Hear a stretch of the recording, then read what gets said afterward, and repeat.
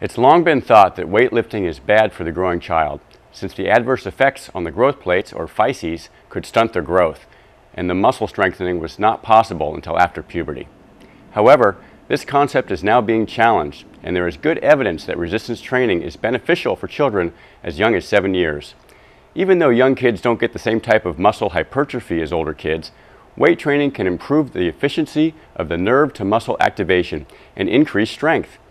A supervised body weight and band resistance program can include push-ups, lunges, and planks, and these can reduce injury in their sport. And just as is the case for all ages, injuries from weight training is best avoided through proper technique and not overdoing it.